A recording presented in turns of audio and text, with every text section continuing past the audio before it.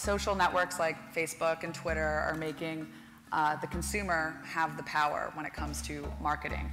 They actually decide what's popular. BuzzFeed actually works on this model, and we try to get people sharing and evangelizing content as opposed to just receiving the message. So the first ad meeting for the show, I'm sitting around the room, about 20 other producers, and everyone's saying, we gotta have a Facebook page, we gotta have MySpace, they were still saying. And I decided to say, why don't we try to do something different? And what I wanted to do was create our own social network for the show.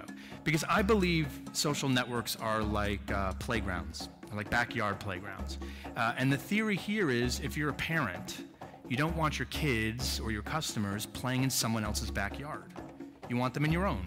You want them where you can speak to them, where you can give them the right snacks, you can make sure they come in on time, and have that communication. And frankly, when they're in someone else's backyard, like Facebook or MySpace or any of the others, you don't have that direct one-on-one communication. People like to share good stories and stories that they care about, that they have some sort of emotional connection with. And I guess it goes without saying, but I sometimes feel like all of us, and myself and my company included, forget that a little bit.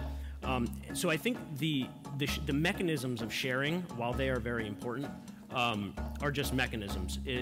Having people create content that they are genuinely invested in and care about is a very important thing, and I think something that we realized throughout this campaign.